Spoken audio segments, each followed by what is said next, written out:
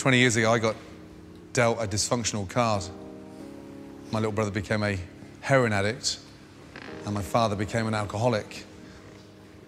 What do? Do I sit there and join my little brother, or do I become an alcoholic alongside my father? No. I got off my arse, I stopped feeling sorry for myself, and I got on with it. Put my head down, learnt a craft, and that's the journey I'm hoping that we're going to go on. My first passion before food was football, but I was always a good eater, great lover of food, and I grew up partly in Scotland, partly down south. So we had that sort of token of appreciation of home-cooked food. Then I was very lucky to get on a foundation course, spending the last year in my school at a foundation course, studying maths, English 2.5 days a week, and then learning to cook for 2.5 days a week, and it was a sort of new experiment. Now we had trouble with buying my first set of whites and chef knives, and we depended on the Banbury round table to come up with something like £85–90 that Mum and Dad didn't have to get my first set of whites. So I still remember that day now, and how ecstatic and happy I was when I got given my first set of whites, my knives, and all of a sudden I wanted to go on that mission. Football was a sort of huge burning ambition. I had a horrific injury where I smashed my cartilage, and then all of a sudden, you know, what do you do? You sit there and get bitter. But I had this little burning desire of this sort of chef, this ambition.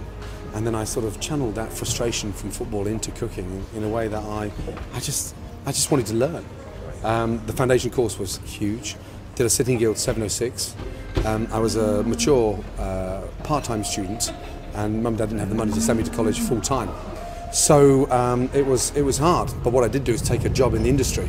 I worked 6 days a week and went to college 1 day a week. So then everything started becoming clearer. Got my qualifications, the basic, and then went to London. And that's where it really just, you know, took off. From the age of 16 to sort of 29, 30 is 14 years of a sponge. You're absorbing knowledge. Don't take a job for the sake of money.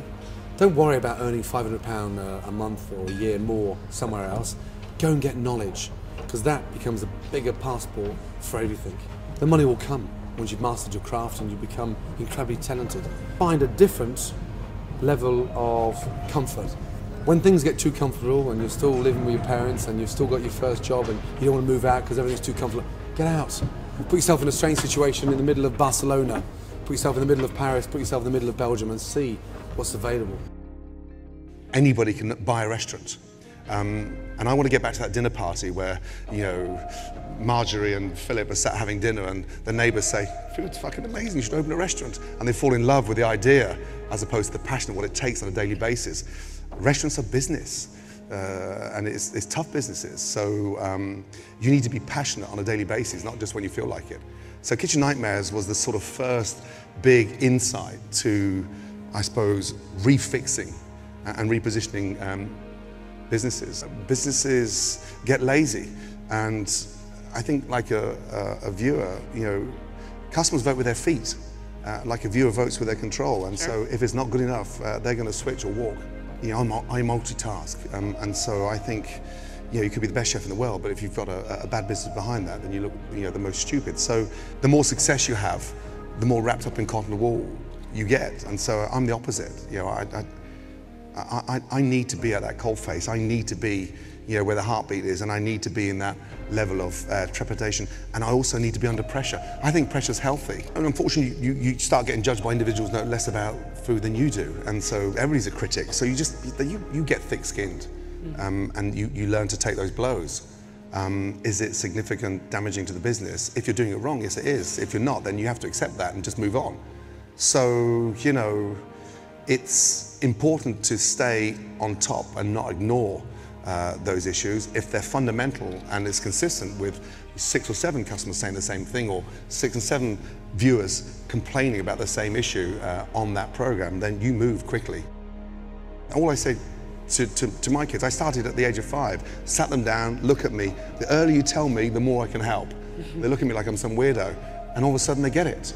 15 years of age, Megan, our eldest daughter, came up and said, Dad, I really understand what you said to me 5 years ago. The earlier you share it, the more I can do. And it's exactly with those young kids today.